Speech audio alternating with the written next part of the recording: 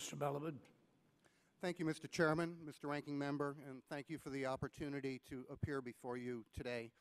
I'm the founder of public.resource.org, a nonprofit that puts government databases that everybody agrees are public on the internet and then works closely with government to help them improve their own operations.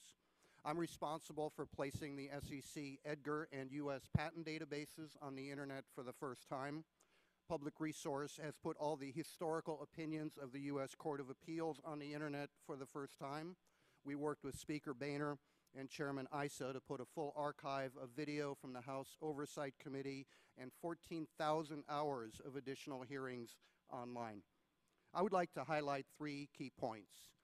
First, there's a fundamental principle of our democracy, the rule of law, that states that if we are to be an empire of laws and not of men, we must publish the edicts of government for all to know, because ignorance of the law is no excuse, and an informed citizenry must educate itself on its rights and obligations.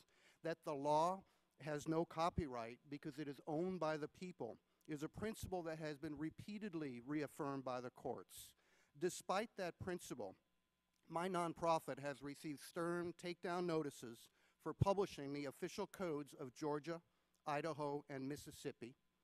At the federal level, the Code of Federal Regulations deliberately and explicitly incorporates by reference public safety codes that become binding law. As Joe Baccia, the president of the American National Standards Institute, clearly states, a standard that has been incorporated by reference has the force of law and it should be available. My nonprofit has assembled a collection of 1,000 of those public safety laws, and we have made them available to the public for the first time on the internet. For that service, 3 standards bodies are suing us for, and I quote, massive copyright infringement. They are suing us for publishing the law without a license. My second point is about money. Some standards bodies insist that before one can read or speak the law, one must first obtain their permission. They say everybody needs a license because they need the money.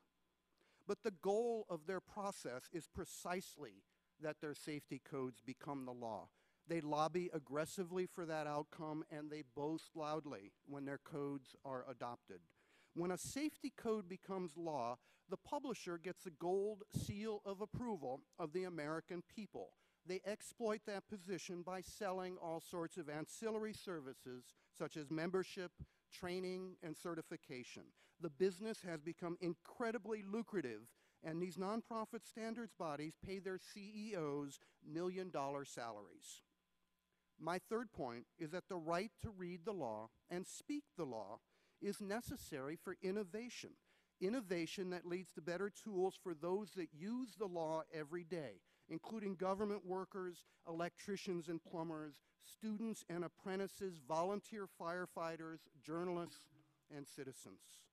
Mr. Chairman, I have here for the committee's inspection 20 public safety standards that are part of federal law, including the safety requirements for wooden and metal ladders, the safety requirements for protective footwear, the National Fuel and Gas Code. If you were to read these laws into your hearing record, would the Congress face strident objections for speaking the law without a license like my nonprofit faces? That is why 115 distinguished law professors have joined me in calling on this committee to consider an Edicts of Government amendment to the Copyright Act to clarify once and for all that the law belongs to the people. Thank you very much.